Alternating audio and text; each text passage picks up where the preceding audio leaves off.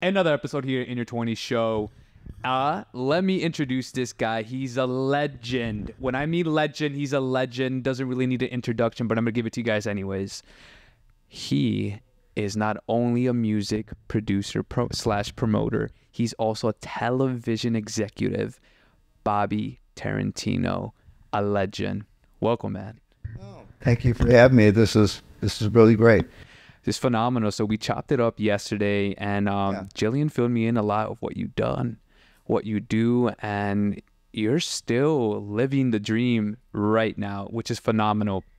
Let me know how'd you get started in this business? You know, it's funny. I've really been a professional since I was about 13, and you know, the Beatles came out and all that, and they're obviously much older than me, but my friends and I, and you know, in junior high, we started a band, and we played professionally. I mean, they paid us. You know, it was really great. We were called the Cascades. Cascades. Yeah. It was 4 of us, and one of the members of the band, the bass player, his name was Tom Van Dorn. We wrote songs, and so we would play, you know, originals. I mean, we'd play Beatles and whatever was hot at the time, but we also would play our own songs, and the girls loved it, and we liked that. Of course. Girls. And I went into high school, and then I changed members and all that, but I played at, you know, we were like 16, 17 years old, and we're playing in nightclubs with 25-year-old women in there, you know.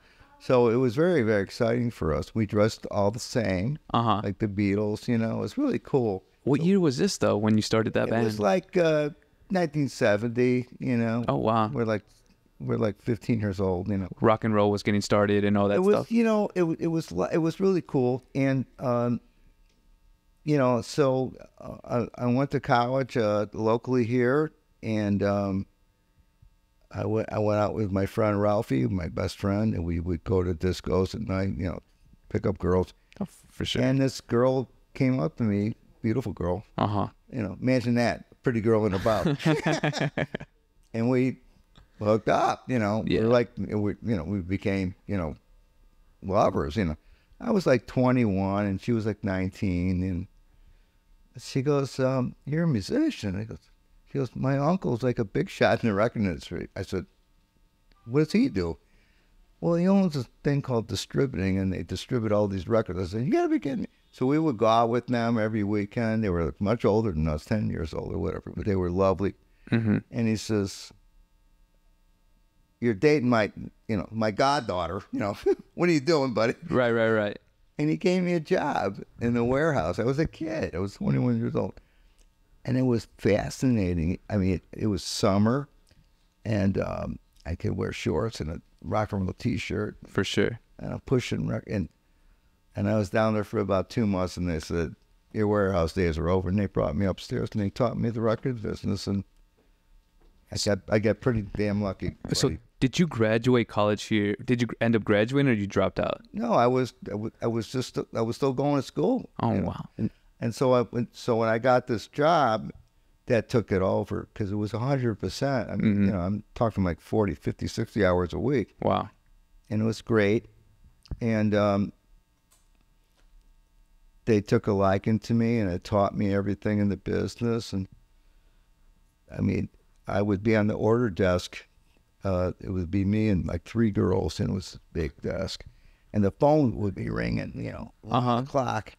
And it would be like Rose Records or you know, Flipside Records, whatever record store. They would be calling daily. Right. I want this, and just before like computers, like, you know, I had to write it down, you know. Yeah. I know all these crazy numbers. You can ask me the number of, I don't know, Frampton Comes Alive, the biggest selling live album of all time. It's SP 3703. How the hell do I know that? Because I wrote it down 1,000 times. Well, that's the thing I wanted to ask you, though, because like when I hear your story, and like I was doing a little bit of research about you, you helped a lot of artists become who they are, right? Majority. Yes. So social media wasn't a thing back then. Yeah, social media wasn't a thing back then. You were social media. That's the thing, right? Marketing, you were the marketer marketing these people. So I know. I looked at your resume, which is very impressive, guys. Literally, I'm telling you, a legend here in the city of Chicago. I know that you worked with, I think, Janet Jackson. I think you worked with, who else? Shakira. I think you were. I think saw Katy Perry. I can go on. Mark Wahlberg with all these other people. Absolutely. Which is phenomenal, right? A-list artist.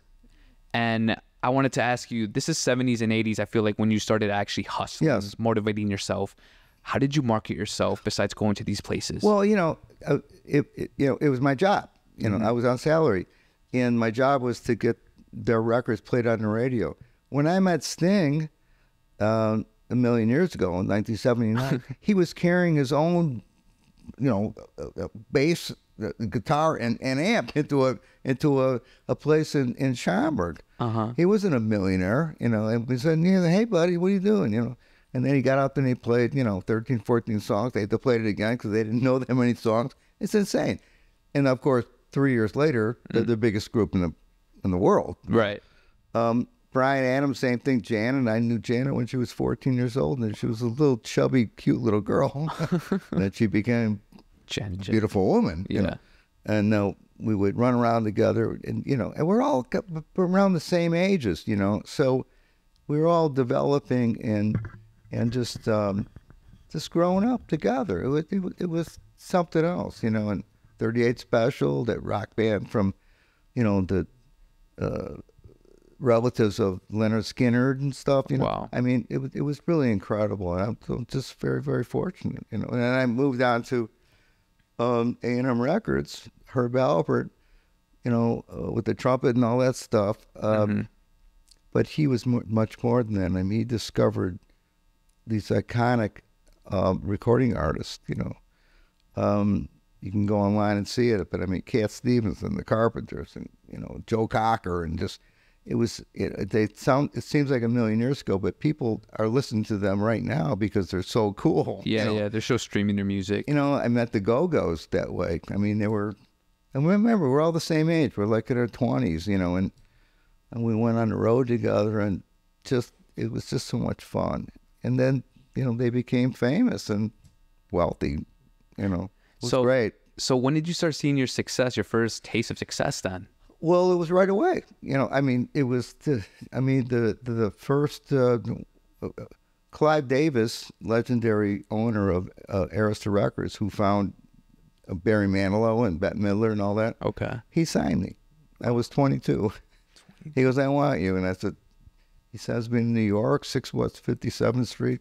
I'll never forget it. And it was just, it was amazing just to be in that room with him. Mm-hmm. And by the way, when you sit with him, he's got this big mahogany desk, and he's got these huge pictures of him with these big rock stars, So it's kind of intimidating. I mean, like Tony Bennett and, Bruce Springsteen and Neil Diamond, like, holy moly, And they were all there, and I'm like, and he goes, welcome aboard, And he goes, you got chutzpah, kid. And we became buddies, So I bet after that, you got that when you got signed at 22, I bet you when you dropped out of college, all your friends were just like, oh, look at this. They couldn't believe it. Yeah, They right? couldn't believe it because, many of them, they would subscribe to like Billboard magazine, and they go, I saw your name in Billboard. I go, I know. It's crazy. For all you doubters, it could happen. No.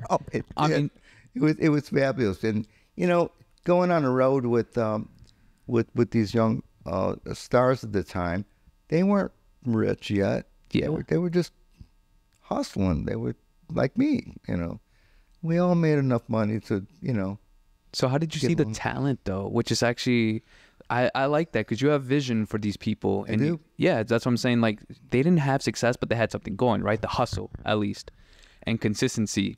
So what made you bet on them that they're going to be going on to the next level? Well, first of all, I mean, I was an employee. Mm-hmm. And so we had a boss or two, and they said, these are our priorities. Oh. I remember one day, it's a great story. I had been with A&M for, a few years, and there was this beautiful a Christian singer, Amy Grant, right? Wow. But she was singing about God, Jesus. And they're going, get it played, Bobby. I said, I can't get that played. So she goes, no. So we meet in, I can't make this up. So every year there's always record conventions, right? And this one was called Midwest Conclave. It's in Minneapolis, right? Mm-hmm. I mean, right in the middle of, complete, pure, rock and roll. And so my business partner, well, he's my boss, Charlie Miner, legendary. He says, Bobby, Amy Grant's flying up to Minneapolis. She's going to stay in the same floor as you. You're going to walk around. I said, oh, God, And so she knocks on my door like, Thursday morning, Bobby, and I met her before. She was beautiful. Mm-hmm. And she walks in. She goes, what are you doing? I said, I'm getting ready to walk you around, To show your... She goes, what are you drinking? I said, I'm drinking a Bloody Mary. She goes, I'll have one. I said, really? And we hit her up, I said, Catholic girl, no way. She goes, give me one of those. And we went downstairs, and guess what happened? Everyone fell in love with her. She's beautiful, charming, talented, and then she became a star. I got it on the radio, but it was a hit. It was a pop record. She didn't talk about Jesus. No. I mean, not that it's a bad thing, but no, she sang about, it's like, love song. Tons of crazy stories because the 70s and 80s was definitely like a hit. It's history at this point. Like Motley Crue came out of there, Aerosmith, like all these phenomenal people, legends, right? Rock and roll. I wanted to ask you before, like I switched topics. Did you work with the Beatles or one of them or some of them? No, okay. Unfortunately, my business partner did. Okay. Mark Berry from AMG. I'm executive vice president at AMG Corp. You can check it at the bottom of your screen. Please. For sure. Mark Berry, our attorney, Mr. Paul Schindler, he represents Shakira, Madonna, McCartney, a lot of them. And Mark Berry and him, they became friends. Mark was like 19 years old, and he said, I'll give you a shot. And they flew him out to London, and he went into Sir George Martin's recording studio.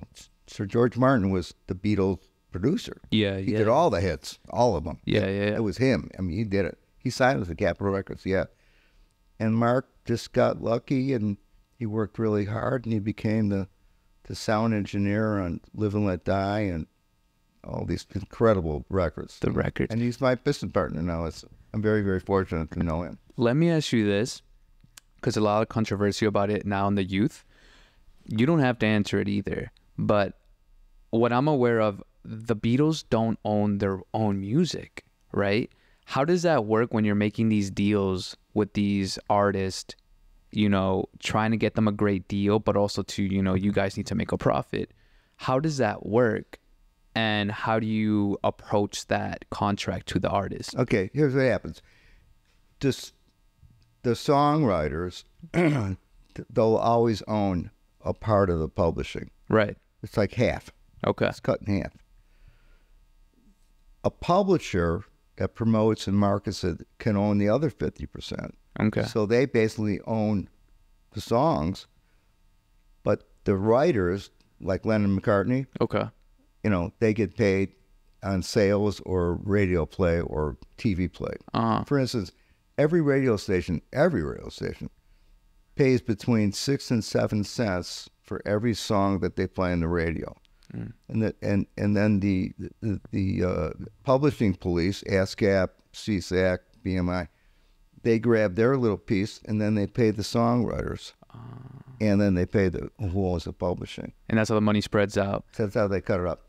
Okay, so I asked you that just because now a lot of artists are going independent, right? So they do their own thing, they make their own money. Now it's different. It's way different. Radio, they don't really want to be on the radio no more. They want to be on these platforms. Well, they want to be on the radio, but you can't get on the radio unless your name was Bruno Mars or Beyonce. Yeah, of course. I mean, come on. So they make their money on Spotify. Let's say you and I make a record. Okay. And we pay somebody like A&G to promote it real, real hard on a playlist. And let's say we get 1 million spins. Okay. They pay about $3,700 for it. Okay. And then you and I cut it up. It'll be phenomenal. Okay. And I'm pretty sure like our group, if we made like a little music group, we'll do some hits too as well. You're Italian and I'm Mexican. Absolutely. We'll come up with something We bilingual. definitely come up with something. But all right, like I said, 70s and 80s, you were like all this music was trending and history was made at that time. I know you worked with and you're also a great friend with Janet Jackson. I wanted to touch topics on that. How was that relationship and how did you guys blossom and then, grow that friendship? Well, when I met her, she was only 15 and a half years old, and she came to Chicago with her mother, Catherine, lovely lady. And she had come out with an album on A&M Records, and it wasn't great. Wasn't great. And wasn't like Michael. No. But it was Janet Jackson. For sure. She's Michael Jackson's daughter. I mean, Sister. Little sister. So I would bring her to radio stations in town, and they say, "Yeah, bring her in." Of course, the first thing they would ask is like, "How's Michael?" For sure. And she was cool about it.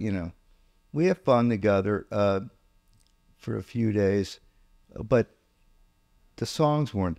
They just weren't hits. Mm-hmm. And then we hooked them up. Herb Alpert did this.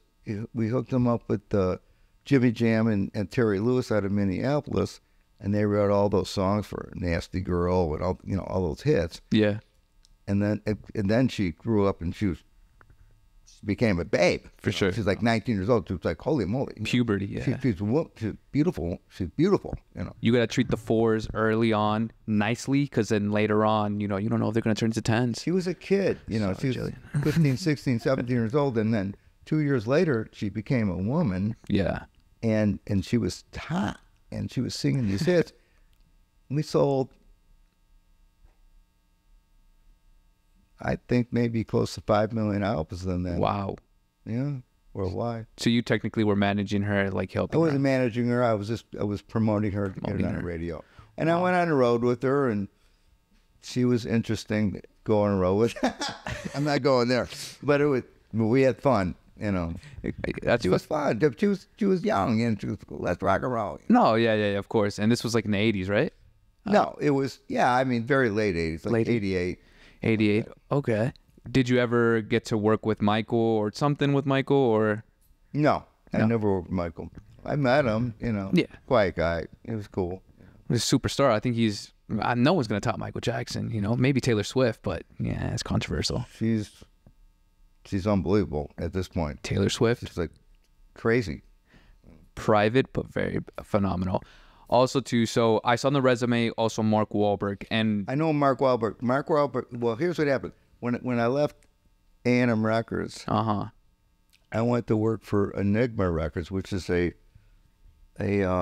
label distributed by Capitol, which is the Beatles, and Beach Boys, and Frank Boys, yeah. Sinatra. I mean, a little bit. And when I went there, they flew me out and they said, "You're hiring," they hired me and all this. It was really great. And Ted Fields, Marshall Fields' grandson, he owned the damn place, right? Wow. So he signed me, and we became buddies. He was really cool. Jimmy Iovine, which was the producer of Born to Run. Okay. I mean, classic Bruce Springsteen. And so I'm out there, on Wilshire Boulevard, and I said, "I'm excited about this." He goes, "It's a 5-year thing. We're putting it in there, and, you'll have a great parachute when you leave." And I said, "Great," And I'm like really young. I'm still in my 30s, Yeah. And I said, "What do you got?" We had this Spanish singer called Gerardo. And I'm like, "Oh, yeah, I can get that played." Right? But guess At what? that It was time, yeah. Gerardo, and this guy was like beautiful, Uh-huh. and he had the hair extensions, and he was a gorgeous guy. Right. And he did this song called Rico Suave, Yeah. and it became a smash. And I got it played in Chicago. What? Sold millions of records. It was in Spanish, Spanglish. So he's like one line would be in English, and then the next one would be in Spanish. Right? Spanglish, yeah, for sure. And all that. So, Which is actually, the Spanish music is taking the music industry in a chokehold right now in the past 5-6 years. it's been even longer than that. I mean, Yeah. Selena back in the 90s. yeah. Oh my Yeah. God, forget it. So I went on the road with him, and he was so beautiful. The girls were all over the place. We had a riot. Mm-hmm. and I said, what's the next record? And he goes, well, we got this. He's one of the brothers of New Kids on the Block. His name is Mark Wahlberg. We call him Marky Mark, Marky Funky Mark. Bunch. Yeah. And I said, oh, great. And I listened to the song, and I meet him. He was 20 years old. Yeah. He was still a model, right? Calvin. Oh my God, his build like you would. No idea. He was gorgeous. Yeah. Like he was like he is now. I mean, he's 50 now, whatever he is now. Yeah. I mean, he was like 19, 20 years old. And we'd be in back of a limo, and he'd be grabbing me, he'd be punching me, but we have, in fun. He goes, Bobby, this is insane. The girls went crazy all around. We sold like 4 million freaking singles of that stupid song, "Good Vibrations." Yeah, check it out. No, yeah. You know the song. I know that. Yeah. And then Calvin Klein grabbed him for the underwear. Thing, Oh yeah. And we laughed about it, and I'd see him every couple of months. It was really cute, This was happy for him. No, yeah, this was before Mark Wahlberg. He was a tough little kid, No, yeah, I know his history. Yeah, he was thrown in jail and all kinds of stuff when he was like for sure. He beat up people. I mean, he was a tough kid. Now he's now you pray with them on Halo, right? Yeah, now he has kids, and now he's got kids. He wakes up at 4 a.m. to work out. He starts his day. Yeah, this guy's built like he's still 19 years old. 30, yeah, 20. He looks like he's 25. He's not. No. Well, his routine, right? His routine's very disciplined, and I feel like you need that. Yeah, I mean, he's a Catholic boy, he's an Irish boy from Boston, and he's got the whole thing going for him. He's a very lucky guy.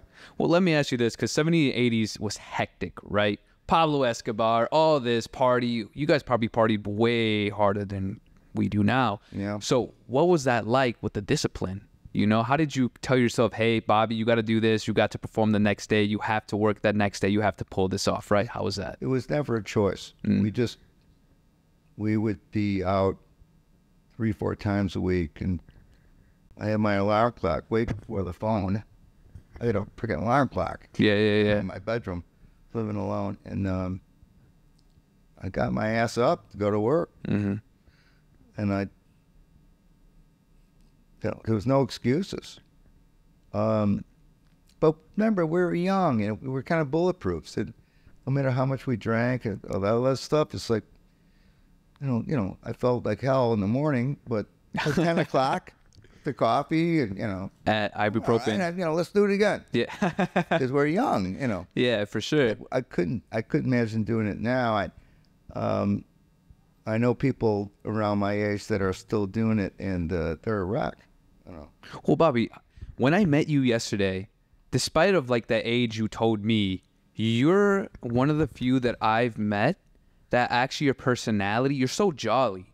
So besides of you knowing how to dress, because you dress better than 99% of people here in Chicago, you actually, the style, but you have charisma. You're still jolly. You're still energetic. Like I don't know, you have a different lifestyle, and you're just a different type of person from here. Like you, if I saw you in a crowd, you would stick out. Like besides like the style you have, you just have that personality. Like seriously, I say this genuinely. I get it.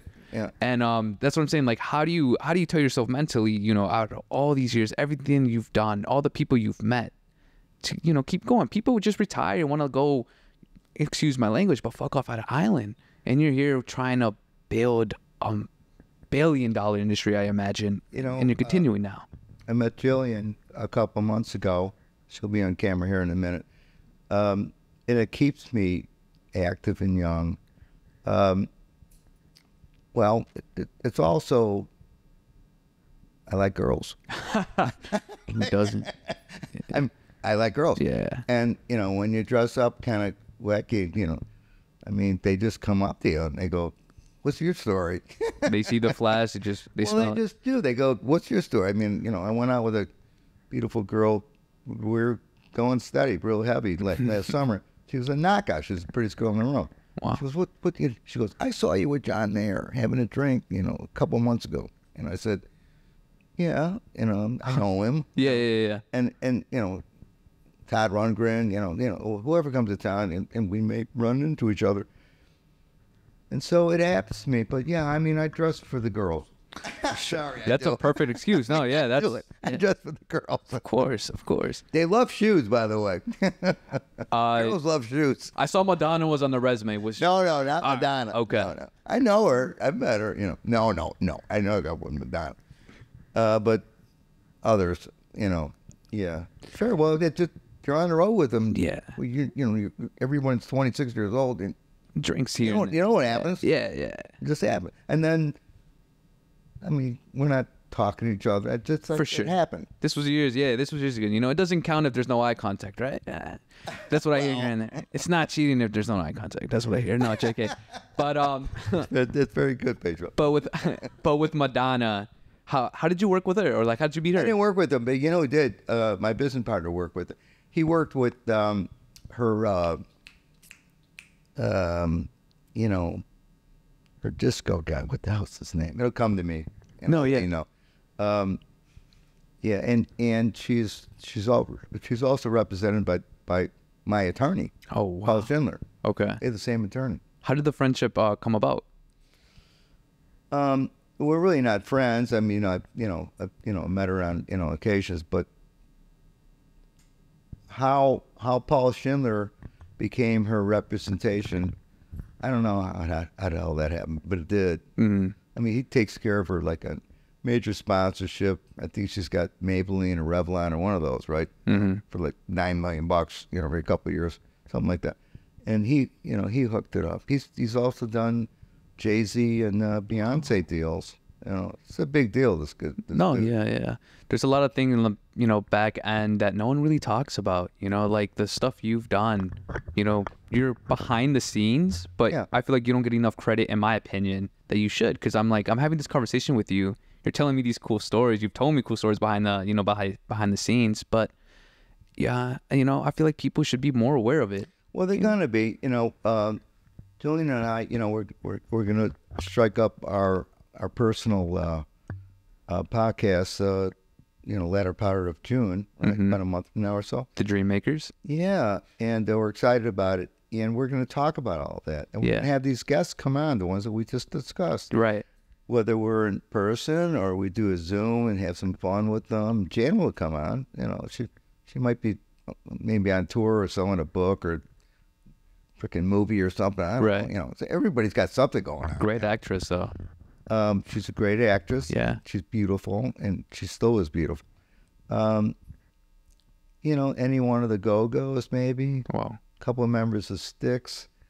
They still put on 225 shows or so a year. Mm-hmm. And they're making money, man. For sure.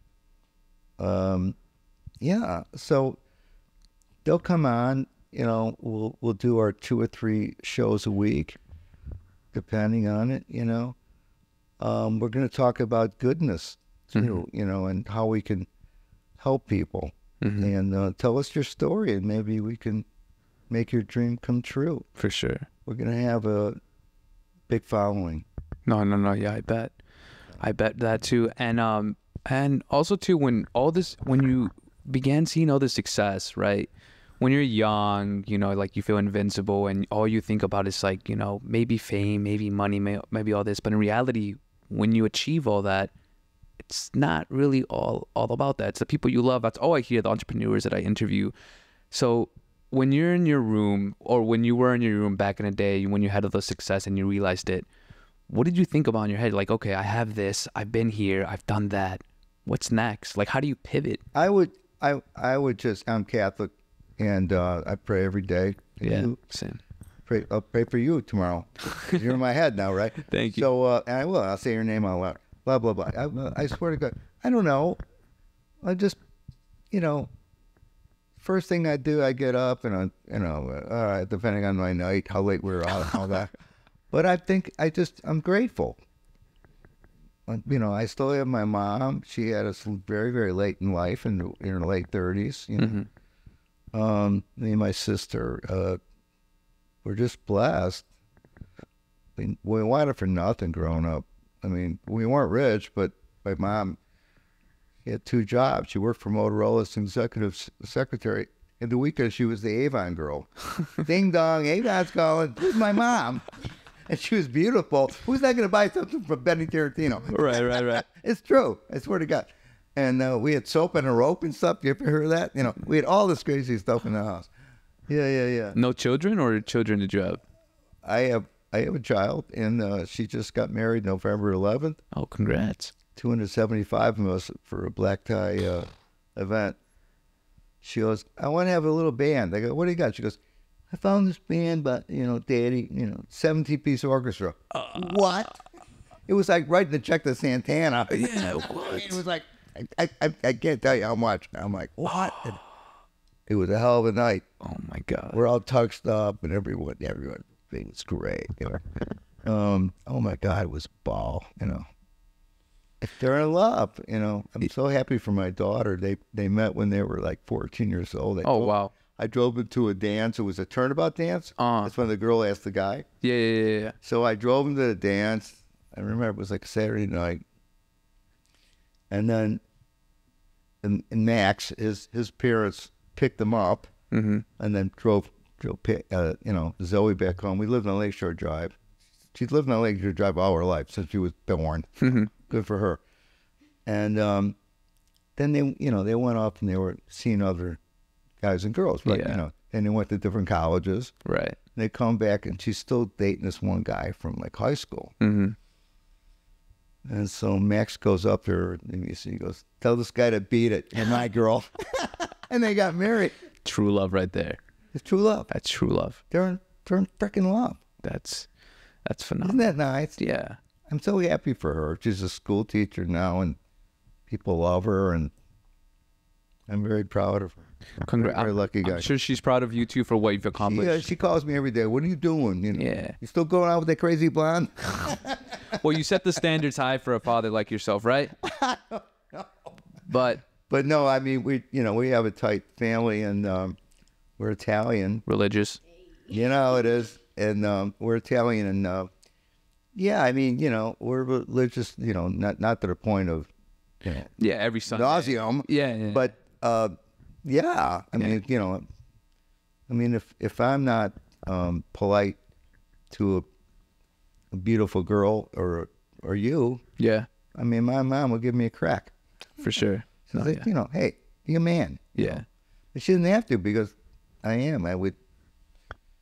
I'm, well, made me a little sensitive. No, yeah. But that, and I am, but I try to be cool, Yeah. I mean, with your story, it's like what I'm taking off of it. You have to treat everyone nice, because you don't know what they're going to turn out 5, 10, 15 years from now. They could become superstar. The people that you don't even expect. Or they could become the chief of police and do some good things. There you go. Yeah. We need doctors and lawyers out here, man. So, not everyone could be a rapper. But no.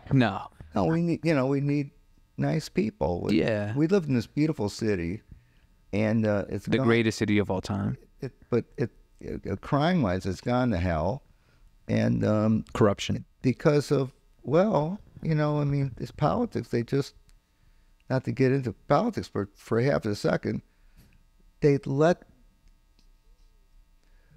let the police force do their job.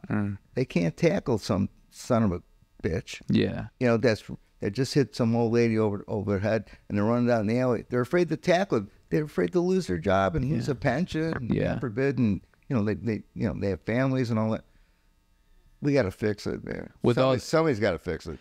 That's because I like to get political too. I like to express my opinion. It has to do with all these movements going on, right? Like, I feel like people are getting too sensitive here and there, and so they're scared to call it what it is, right? If there's a crime, they're scared, like you said, they're scared to arrest or lose their job. They're afraid they don't want to lose their job. Right. If I see another Mexican and they're doing something wrong, I'm going to arrest that and tackle him, right? Like, if I'm a police officer, right? Yeah, right. Yeah. I mean, when I grew up, there was a Mayor Daley when I was a little guy, 8, 9, 10 years old. It was the first mayor, Daley. Okay, of Chicago, right? He'd say, shoot the frickin' kill. Yeah. I mean, and guess what? We could be walking out of a place at 2 o'clock in the morning. We were safe. I walk out here now with my business partner right at 11 o'clock at night. and we're looking over our shoulder. It's scary as hell. City. Well, 2 a.m., right? You were the danger. Like, I'm walking at 2 a.m. I am the danger, you know? They should be scared of me. It was insane. And it's sad. So, you know, maybe the next mayor, whoever that may be, we hope will fix it. Bobby for mayor, huh? No. Or Pedro, no, vote for Pedro? I got a little background. I mean, I qualify. So now, like, the industry's different with the promoting and the music. Yeah. If you were to choose, or someone were to come up to you and be like, who would you want to work with? Who would you want to promote? What artist would you want to promote? Anybody, musician. Anybody new. Any name in particular? No, I'd be happy to meet some kid from Elmwood Park. No genre? No, just, you know, and he sits on at the edge of his, bed in his bedroom, and his mom and dad in the other room, and he could be the next Stevie Wonder. See, no, for sure. You don't know. No, yeah. I mean, that's what you do. You listen to some kid that's got, he's writing like Paul McCartney, for Christ's sake. Oh my God. Paul McCartney, yeah. Right? I mean, you don't know. I mean, do you think it's talent, or do you think when you're picking out these people, obviously some people can be good, yada yada. Is it mostly talent, or is it a skill that you have to master? Right? Some people are just born with it, some people are not. What do you think? Well, I mean, people have written this. You have to have 10,000 hours on stage to be good, right? Yeah, maybe. I mean, the Beatles did that when they were young, and they would play in Germany at 7, 8, 9, 10 hours a night, and they came back to Liverpool and they kicked ass. They were the best freaking band in the world. I mean, they knew they knew everything of each other. By the way, they were talented dudes. No, yeah. And we're talking about George Harrison. I mean, one of the greatest guitar players of all time. Yeah. Of course, Paul and John, they sang like beautiful. Perfectly. Yeah. Paul's voice was really high, and John's was right in the middle. And John Lennon was a legend, yeah. They were just amazing. Ringo was a great drummer. I'm a drummer. Trust me. Oh, wow. I know how to play. He can play the drums. Trust me. By the way, you didn't know this, but he was left-handed. And he played right-handed drums. And that's why some of the mid little things, they sound like they were like kind of screwed up. Because they were screwed up. Because he was playing, he's left-handed, but he was playing on a right side a drum set. And so it was, and John Lennon or Paul would go, keep that in. We'll make it work. Because it sounded cool. Yeah. It was fucked up. But it worked out really well, It's really amazing how those four guys got together. I mean, they were truly... They ruled the 60s. They destroyed the 60s that I know of. I've seen old videos, and they open their mouth. He looks good, phenomenal, the hair and everything. I wish I really had his hair at that age. Seriously, I'm scared to go bald. You're not going bald. Thank God, but... It turned white. I've been getting, trust me, my mother turned gray. She has red hair, but she turned, she still dyes it now. But of course, nothing wrong with that. that. I started getting gray hair when I was in my late 20s. Wow. Well, because you're always working and stressed. Yeah, the girls dug it. And I said, really? Well, it looks sophisticated. I said, okay. Now look at it. Now, but it's still in my head. No, yeah. I mean, the women like mature guys, right? That's what I was. I guess it all depends. It's funny. Yeah. You have to have a cool attitude and have some fun. And so this is for a clip right here. I'm gonna say this. I'm just gonna say throughout the 70s and 80s, what's your body count, Bobby? I want to say that right here. Like, there's a beautiful woman present. I can't say it. Yeah. But it's up there. Way up there. Oh. No, I mean. More than my age? I'm 24. Double that, triple that. Times 300. Bobby is a dog. I'm not alone. And remember, I was on the road with David Cassidy. Well, yeah, I was about to say. You don't remember, you don't remember him, but he was the Partridge Family. They were like this huge thing. And he was like this pop star. Girls went crazy with him. We signed him. I was with a record company called Enigma Records. We were distributed by Capitol. Yeah. The Beatles and the Beach Boys and all that. For sure. Frank Sinatra. And so when I signed with him, I said, "What do you got?" He goes, "We got David Cassidy." I said, "This guy had a record in like 10 years." I said, "David Cassidy." I said, "Come on, I can't get this fucking old man." Yeah. The next day, you know, I'm in Beverly Hills or Wilshire. I don't know where we're, you know, someplace in L.A. He walks in the room. He looked like Keith Partridge. Like he looked like he was 18 years old. He was like 38, you know. Wow. He's about 6, 7 years older than me. Yeah. And when he looked at me, he goes, "We're going to have fun together." We went on the road together. You have no idea. The girls went crazy over this guy. Wow. It was insane. He was me. Dare I say it? Several women a night. 5, 8 women a night. I see. What? Oh, yeah. I was there. Yeah. And You didn't participate, right? Yeah, you we went on the road together. I mean, so there was always girls, and Right. you know, sometimes you know, they became friends, or sometimes they just were. So with that lifestyle and growing up in Chicago, did you have anything to do, or did you associate yourself with like Playboy, like Hugh Hefner? Or, you know, I was married to Pat Tomlinson, who was the head makeup artist for Playboy magazine for 30 years. Makeup artist. Wow. I mean, she discovered Pam Anderson, With Molly Crew, yes. Jennifer, you know, Jenny McCarthy, Wow. Cindy Crawford. They were all our friends. Wow. We went out all the time. So I'm assuming you had a friendship with Hugh, or did you? I met him. I mean, you know, she was, Patty knew you know, she worked for him. But remember, he had already moved to California. Oh, okay. So he wasn't downtown at all. But although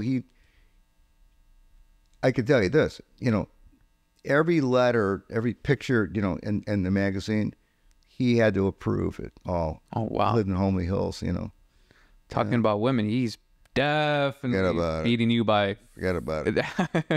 I mean, come on. Yeah, I knew all of them. They'd come up to our house sometimes if they were going to go on location. We lived right across the street from Playboy, 680 North Lakeshore Drive. We lived right across the street. Mm-hmm.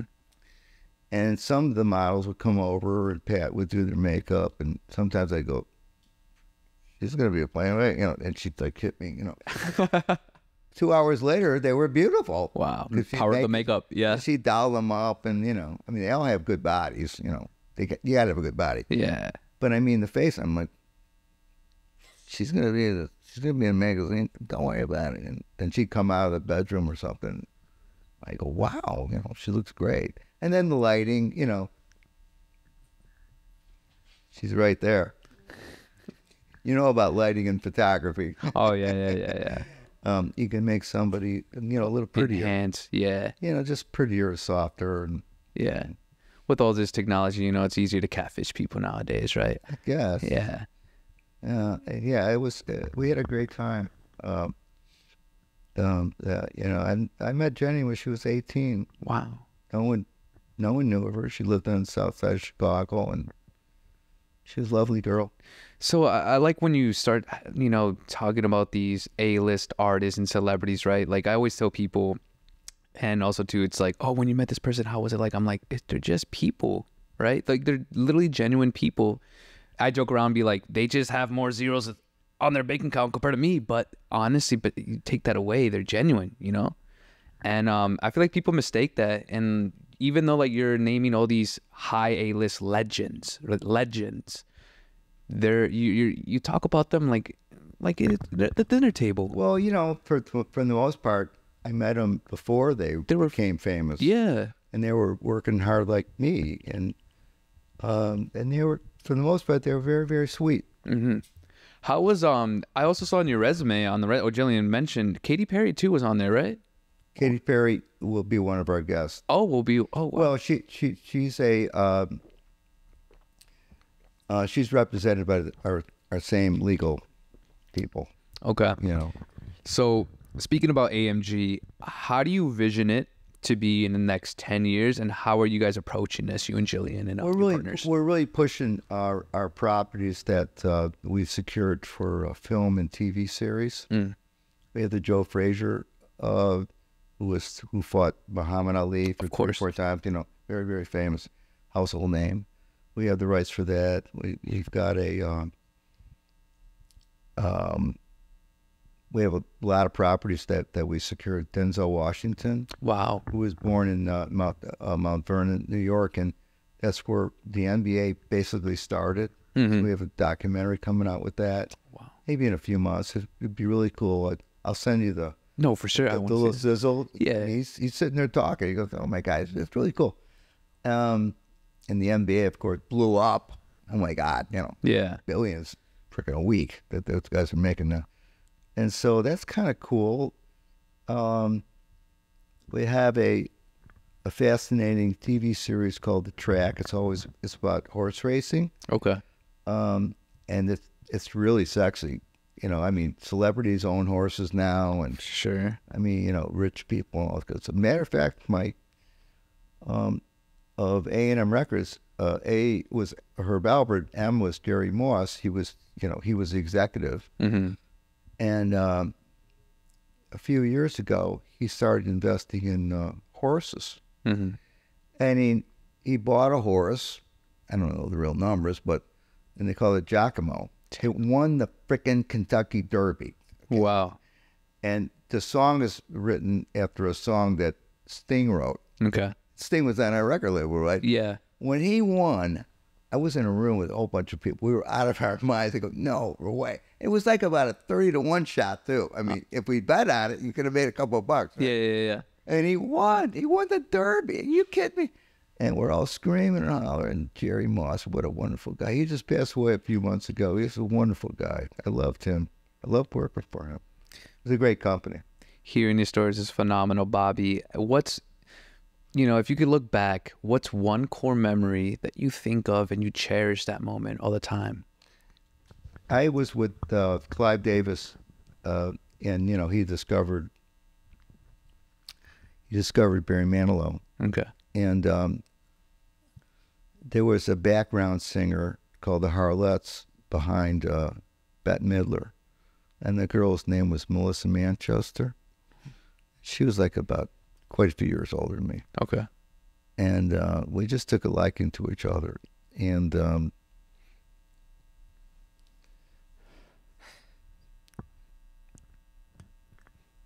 was wonderful. She taught me a lot.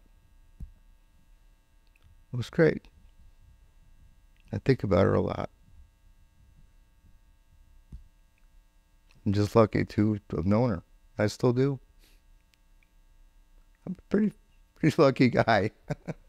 That's phenomenal, Bobby. Well, Bobby, like I said, I wanted to keep this between 30 to an hour, and I feel like this conversation was actually really epic.